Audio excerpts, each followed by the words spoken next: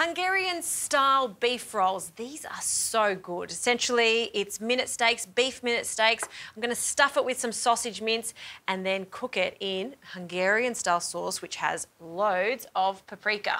So I'm using a sirloin here, and what I've done is cut them really thin. So one sirloin, cut them into thin minute steaks. Minute steak essentially means they're about 1 to 2 centimetres thick, and we want to get it even thinner because this is like the blanket for the mince. So just grab yourself some Glad Bake, 2 pieces, 1, 2, and this is the easiest way to bash it out so it's nice and thin. So we'll place our steak in the middle. You can also buy minute steaks ready to go, but if you do, I still recommend just pounding it slightly so it tenderises the meat. So we'll place the other piece of Glad Bake on top, and then with a meat mallet, just going to pound it so it's thinner.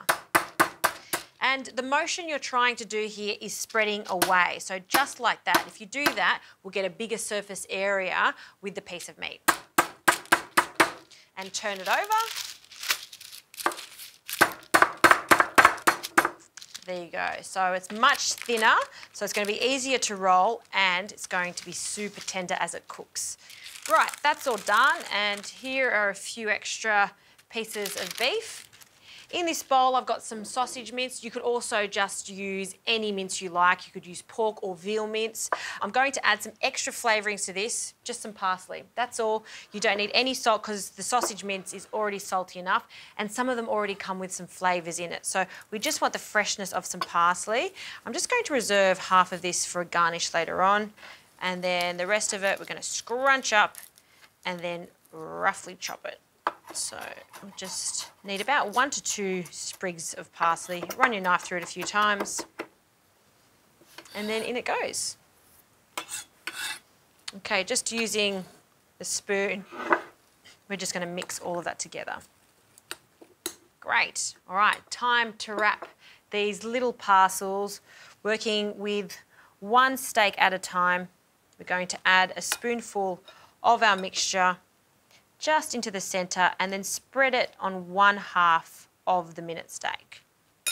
Then we're just going to roll it up into a little bundle. You don't want to overfill it. This meat is going to expand and firm up as it cooks, so you want it just to be nice and tidy like that. Now, you could place 2 toothpicks to fasten this, or I think it's even better to use a little bit of butcher's twine. It just ensures everything stays in nice and tidily as it cooks. So just wrap it around and then tie it together. It doesn't have to be perfect because once it's cooked, I'm going to remove this twine.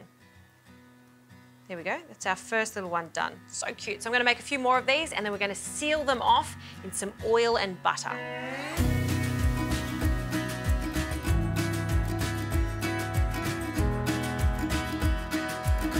And just before you start frying, be sure to lightly dust each of these rolls in some flour.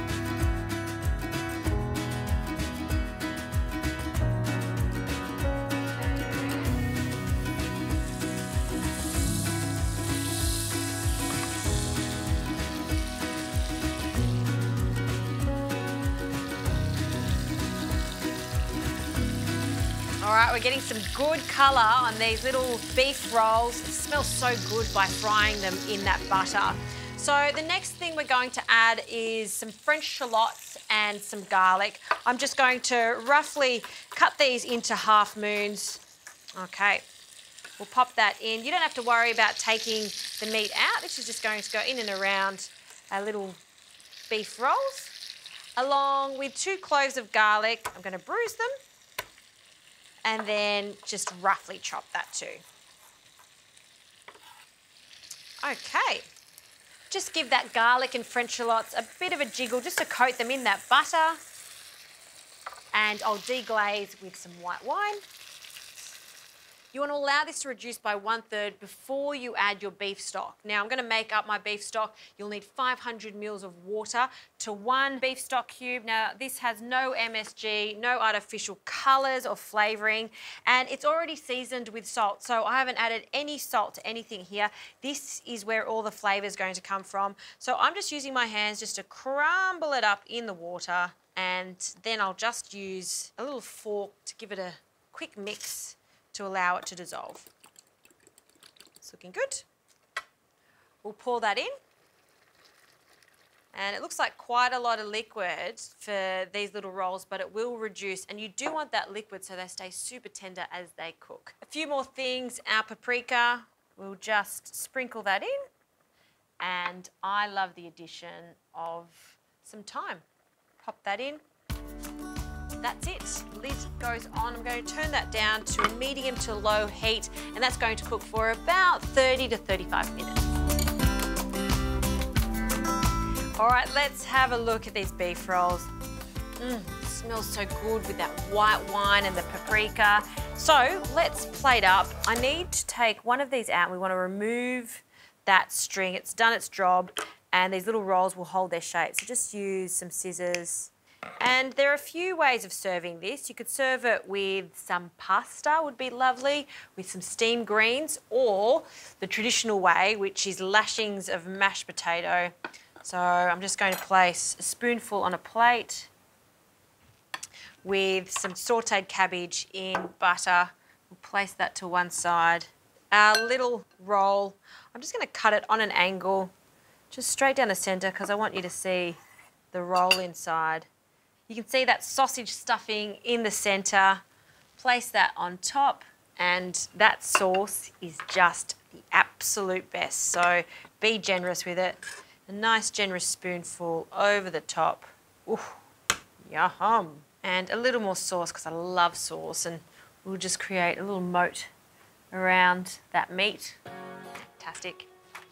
And some pickles, just to cut through the richness. I've just got some dill pickles, and we'll just grab a knife and thinly slice them on an angle. We'll just place that on top. And it does need a pop of colour, so I've just got some extra parsley, and we'll just garnish that with the parsley. Very old school, traditional way of preparing beef, but I love it with that sausage filling, that rich Hungarian style sauce with the paprika. That one is an absolute winter favourite.